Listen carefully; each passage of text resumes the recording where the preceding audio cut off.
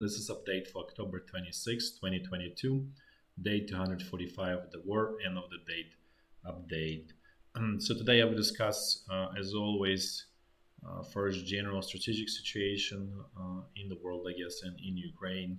And then I'm going to do quick walk through the front line. As a heads up, there is not much going on generally right now. Things are more or less stable, and I would say all is quiet on the Western front in Ukraine for today.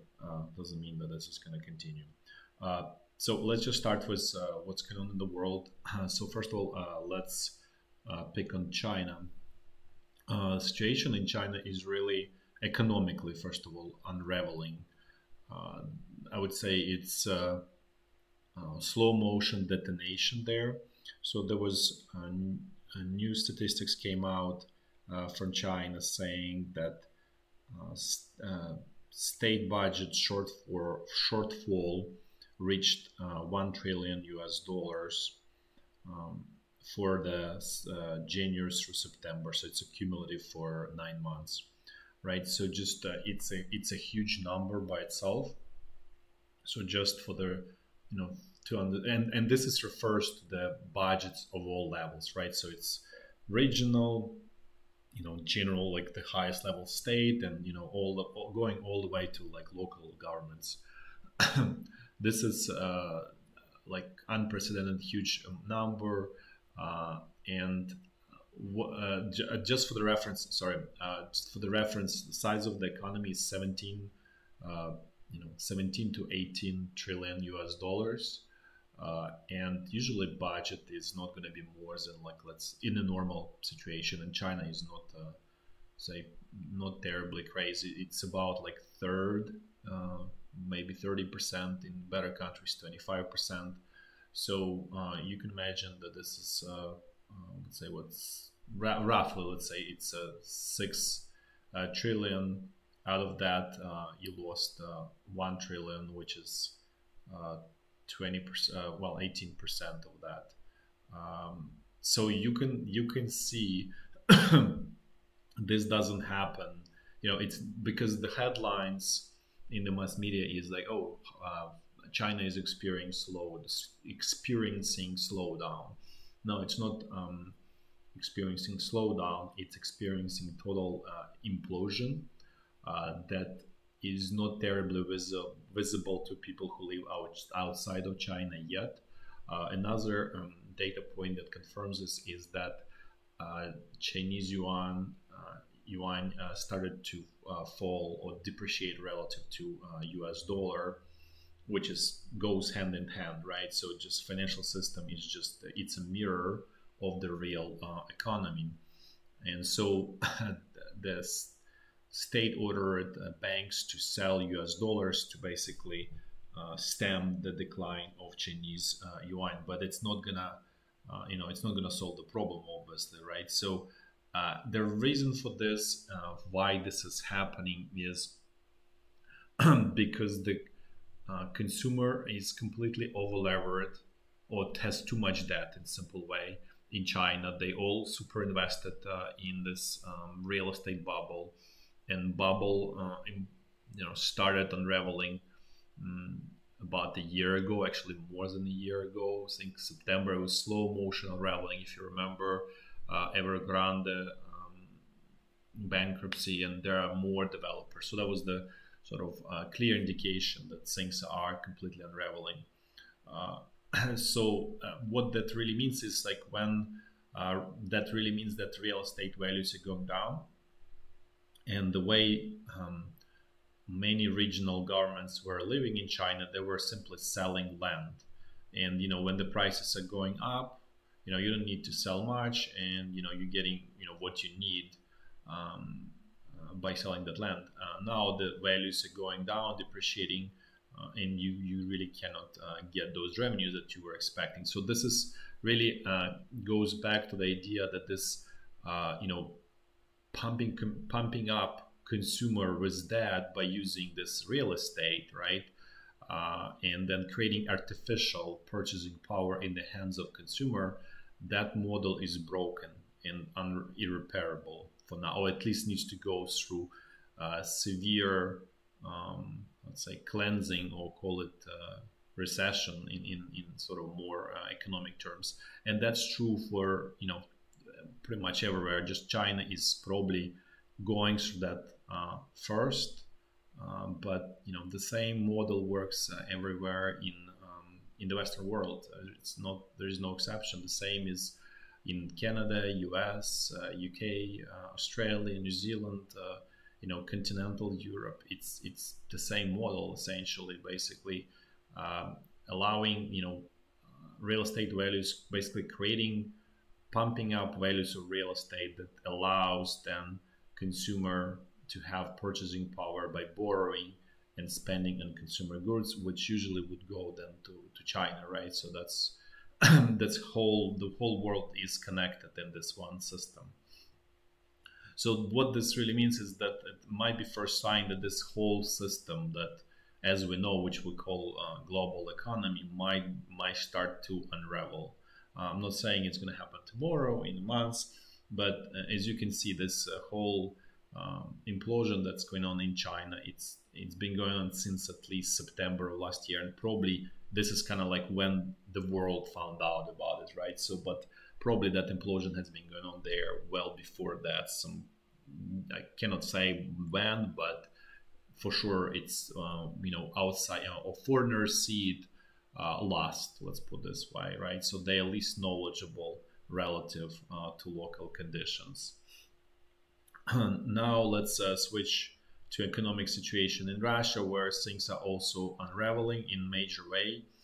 The retail sales fell, depending on the items, 30 to 50% cumulatively, obviously year on year in Russia. So there is open conversation that many retailers and shopping malls will probably go bankrupt starting in January or February if things will continue, and there is no reason for things not to continue the same way. So this is again, Russia has the same, by the way, the same model, right? So levering up all of these consumers, going into that and creating this artificial buying power. So that model is in Russia is not immune. That model is broken and everywhere essentially, and Russia included. So that what this really means is this also means that there is huge devastation in the Russian economy happening. It's just not visible, but we start to see those problems when we look at the revenues of the Russian budget. If you remember, I said that at the in spring, Russian budget is in pristine condition and it's run extremely professionally.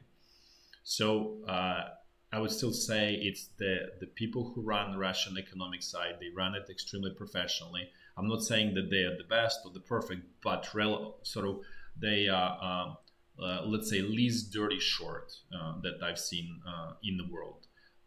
And so they run it very well, and they know all of these problems. They know how to address it. They really understand sort of economy and economics in a true meaning, like common sense and so on. And they still did not manage to avoid the situation, and they could not. I just want to say it's not in their force, but they can only mitigate. But the Russian budget revenue started falling down in July, and now it's in essentially very difficult situation because expenses are also going down tremendously because you need to pay a lot of money for the newly minted soldiers that Russia conscripted. So just for the reference, the salary is usually about 205,000 Russian rubles, right? So that's a typical salary of the soldier who fights on the ground in Ukraine. Depending on the exchange rate, it's between 3.5 to let's say $2,000. It's a lot of it's not small money, let's say, anywhere, and it's not small money in Russia as well. So as a result, the budget is in somewhat disarray. However, there was a budget. There was a sort of the Russian parliament passed the budget in a sort of first round discussion. And it's very clear that this economic group that sort of prepared and works on it, they try to basically to cut expenses and basically have the revenue and expenses roughly within the same level. They cannot have sort of surplus now because things are simply unraveling and you cannot, there's not much you can do about it. But at the same time, they're trying not to create inflation, not to create devaluation, and so on.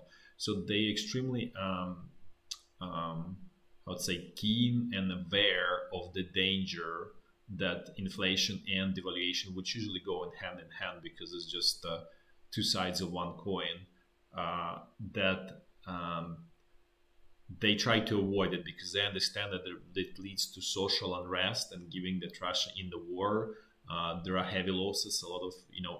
There are a lot of these new conscripts who are dying on the front line. There's a lot of tension starting to build in the Russian society, and if they create inflation and all the other problems, they just, as I said, it may, this 1917 moment in Russia may happen much sooner than otherwise, and they're fully aware of that, and they try to say push that moment as far as possible into the future. Most likely, it probably still will happen. Then, related to this, Ukrainian president received a message from, I think, president of Guinea-Bissau. This is a tiny country who came to Ukraine and said that he has a message from the Russian president, about the sort of we need to talk, sort of to say. To which Ukrainian president declined that, saying no, and that's kind of tells us, okay, the problems are getting really serious on the Russian side, and because they can, Russian leadership can, project next, 6 months where it's going to be, and they really understanding that the economy cannot afford the war, essentially. And as I said, it will lead to a 1917 moment in Russia. So they testing the water to see if there is opportunity for peace negotiation. So we'll see where, this was just a sort of, I'd say, first stones thrown in the water. We'll see where it goes. But so far, the both sides just want to kind of summarize where both sides are standing. And the problem is that both sides are way too far apart for Ukraine. That territorial integrity is non-negotiable.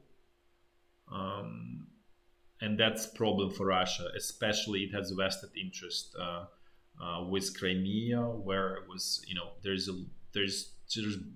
the problem is that Russian leadership is in a way hostage of its own propaganda. There was a lot of propaganda about Crimea, about sort of, how to say, recapturing and, gaining control of Crimea, how wonderful it is, and so on. So population is very sort of brainwashed, and now if you sort of kind of say, okay, well, goodbye Crimea, there will be first of all, shock in that brainwashed population, and then as a result of that, there will be huge psychological discomfort, and it may again turn into some kind of coup, and then it will lead to, as I said, 1917 moment. So again, that's why I say Russian leadership is in a way hostage of itself, of its own actions since 2014, and Ukrainian side simply does not accept, anything but this full territorial integrity. The problem with the Ukrainian side that it's not trying to sort of like see compromise in terms of, let's say, dropping EU, dropping NATO, and sort of kind of trying to be neutral sort of country or state as a concession to the Russian side. So that's where the whole sort of big problem is, and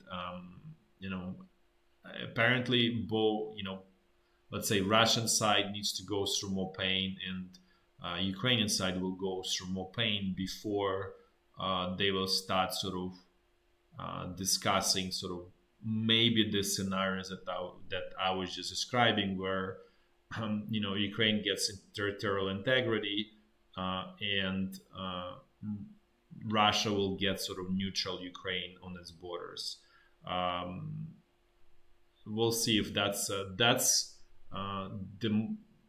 sort of, let's say, compromise that satisfies at least to some point um, interest of both parties, because Ukraine gets everything back, whatever it lost, uh, and continues its life and so on, while Russia also will not get sort of super sort of, how to say, stressed out about you know as they claim, Western troops on their borders and so on.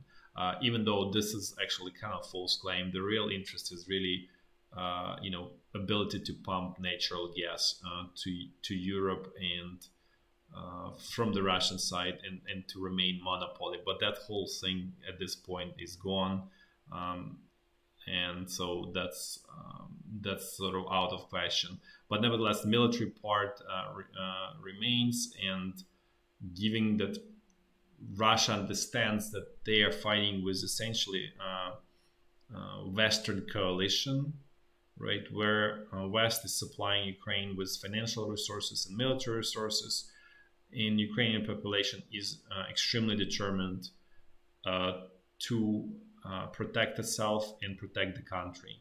So in this situation, essentially Russia is in the corner, and so that's a situation where it's gonna eventually gonna go is remains to be seen. Another small kind of like number, small just data point on Russia in terms of its energy production.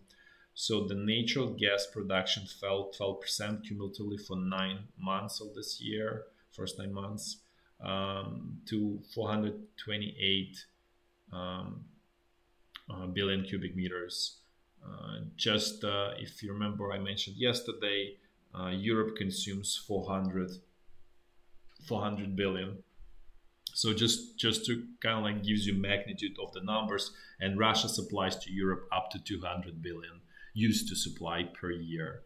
So so you can see, and the rest Russia basically converts into fertilizers, right, and all sorts of all other chemicals, and essentially that's being exported in sort of more value added form, as opposed to just very basic raw material. Now let's actually walk through the another one more piece of information.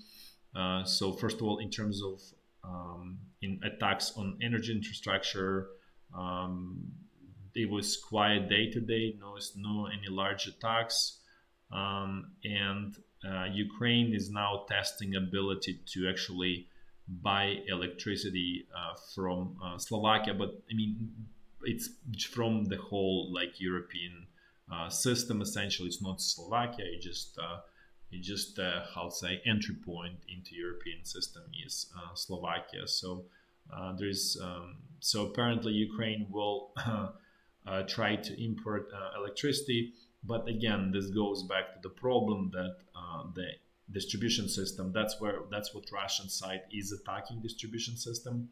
So even though Ukraine's sort of trying to do that, it's not gonna work out because Russia again can target all of those transformers in the western part of the country, and essentially cut off, basically, as I said before, disintegrate the unified system into islands, which they probably will continue doing. It's just unclear why they paused for this couple days, but it's pretty sure if the war continues, then this will continue. Now let's actually jump to the walk through the front line. The situation along the state border was pretty quiet. Well, not totally quiet, but relative to intensity, like 3-4 days ago, it's fairly quiet. Now let's look what's going on North Luhansk front line. Things here are more or less stable. Russian side was reporting that Ukrainian troops again tried to attack here near Kuzamivka without much success. So far we can say that at this point situation is stable. And I would say simply Russia has enough troops. There is enough density at this point due to conscripts. So the front line essentially stabilized at this point. And what this really means let's actually move from the long-term perspective is that Ukrainians' ability to do offensives is extremely limited for the following reason. Russia has more troops and will have many more troops on the ground, right? So just more soldiers. So it just it changes the balance of power from Ukrainian advantage to essentially no advantage, because for those who, let's say, joined relatively recently, so you need to be aware that Ukraine significantly outnumbers Russia in terms of number of soldiers on the ground, right? So where Ukraine is or used to be lacking is heavy equipment. Russia was dominating in heavy equipment. Now situation has changed somewhat, not in tanks, not in IFVs, so all those, but in terms of artillery.